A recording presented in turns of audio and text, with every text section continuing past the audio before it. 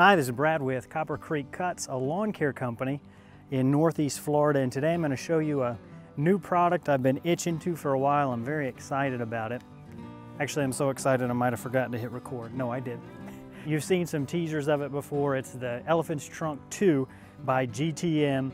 They are, if I'm not mistaken, a German company, and they sent me this product by way of a Canadian distributor. So, merci beaucoup pour das Heckenschnittmaschine.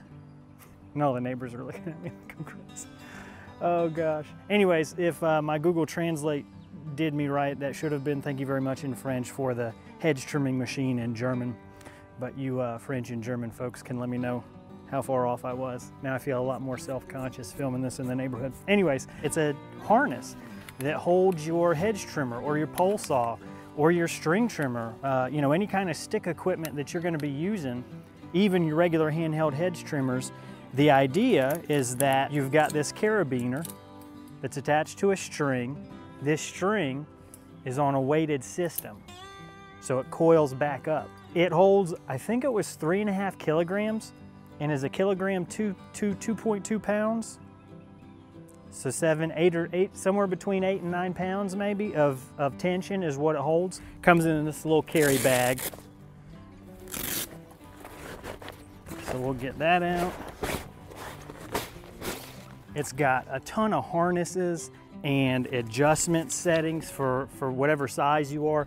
It is something that it takes a couple of uses to get everything dialed in. I can already tell you that some of the comments on here are gonna say this is lazy. I see it all the time for any kind of device that's mainly meant to save labor.